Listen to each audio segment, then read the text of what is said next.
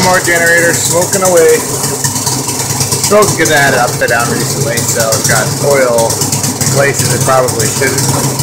And it's running real rough because I soaked the intake filter got all oily and gassy. So anyways, I just wanted to show a quick application on what I could use this little generator for.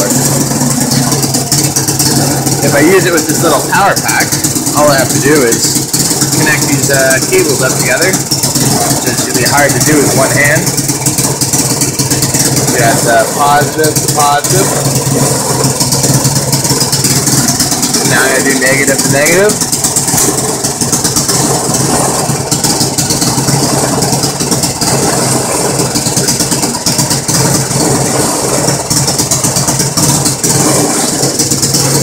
I don't know if you guys saw before, but this is at 13.1, 13 volts. Now it's being charged by the generator. And now, if I wanted, say, 110 power, I just, there, now the inverter's on. Now, I can grab something like, I'd say this halogen light bulb. It's about, well, we'll see how many watts the inverter says it is.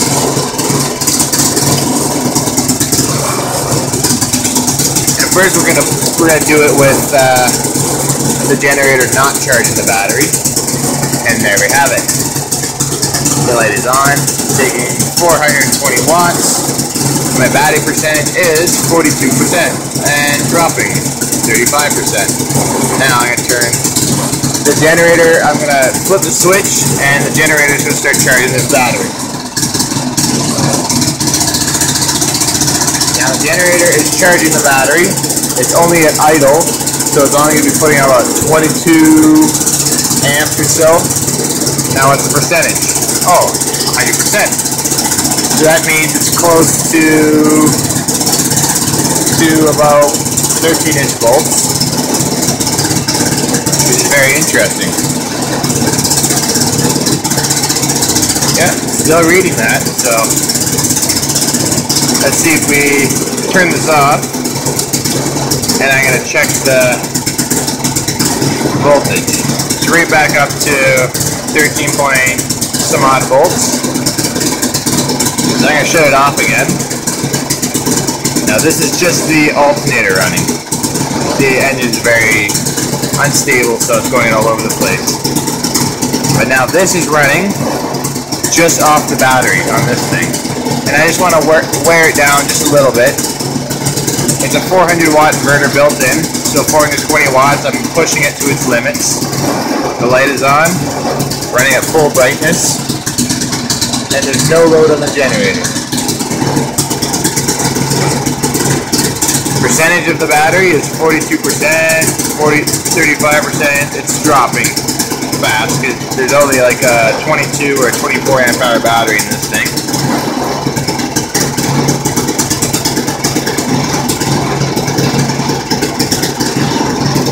I'll start the video again once this is dropped further. Alright, this is a few minutes later. And I guess the light or something's warmed up, it's taking less power, maybe the output voltage on the inverter has sagged, I'm not sure. I took the intake filter on that off, now it runs fine. This is the output power of the little generator. And the percentage on this thing is down to between 28 and 35%. And let's see what the voltage is when I turn the battery pack on.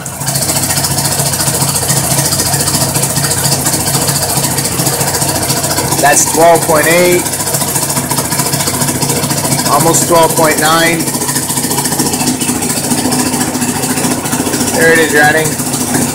Smoking away still because I had it upside down recently. And this keeps falling. I'm wondering if the inverter's voltage is dropping slightly because of such a high draw. Now I'm going to shut the inverter off because this is its max load. And I want to see what this voltage goes up to. 13.65 I think it is. Yeah, close to that. Looks like that reads a little high or this reads a little low, one or the other. So it charges the battery back up, and then we're holding at 13.4748, 4748.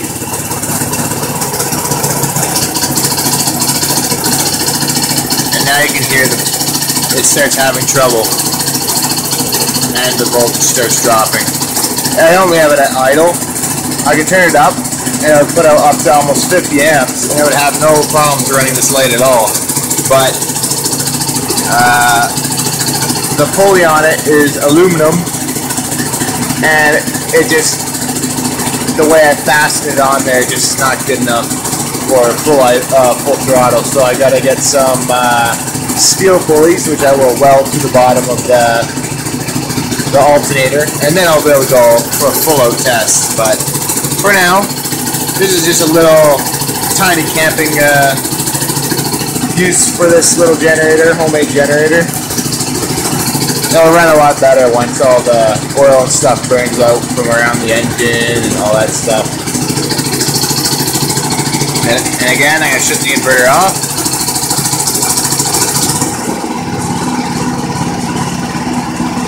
Brings it right back up the voltage. Charges the battery right back up.